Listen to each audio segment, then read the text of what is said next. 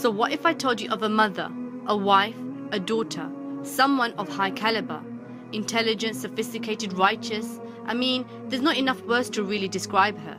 She spent her life in dedication, striving for justice, working for peace, and always speaking the truth without any hesitation. You see, she didn't fear the blame of the blamers, nor did she seek any form of recognition. For her, it was always about Allah, and only before Him would she bow down in prostration.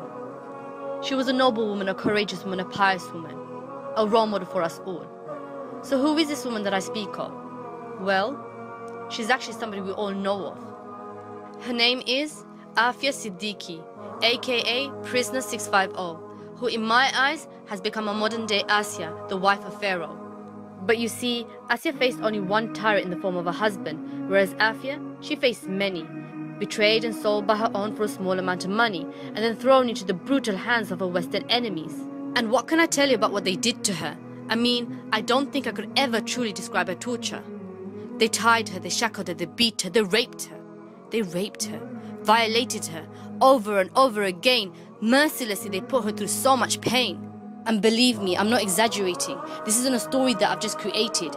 You only need to take a look at her picture. Just look at what they've done to her, what she was and what they made of her. I mean, seriously, how could we have ever let this happen to her? And now our sister Afia languishes in the cold cells of America. 11 long years of complete torture. Being labeled a terrorist, an extremist. They called her Lady Al-Qaeda, made up a fake story just to silence her. But the sad reality is she's not the only one. There are many just like her. Muazzam Beg, Tariq Mahanna, Talha Ahsan, Baba Ahmed, and how can we forget Sheikh Umar Abdul Rahman? But you see, they're not your ordinary prisoners. They didn't steal, rape or commit any murders. They didn't harm anyone or do anything of that kind. They were guilty of being a Muslim, and that was the only crime. But let's face it and understand it, rather just ignoring it, that there is a battle taking place, a battle between truth and falsehood. And it's about time that we understood. Islam is what they hate, and they would do anything to destroy it if they could. They wish to defame it, ruin it, deface it, by silencing anyone who calls for it. Today it's our sister Afia and the likes of her, but tomorrow it could either be you or even me.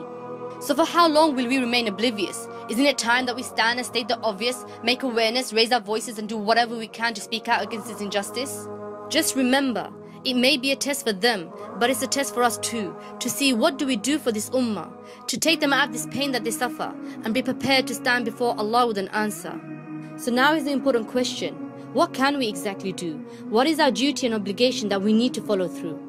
Well, whether you think it's making dua, or sending some money, or writing a letter, know that you have not fulfilled the right of a fellow believer until you fulfill the hadith of our beloved messenger, when he said, Fukkul Ani, release the Muslim prisoner.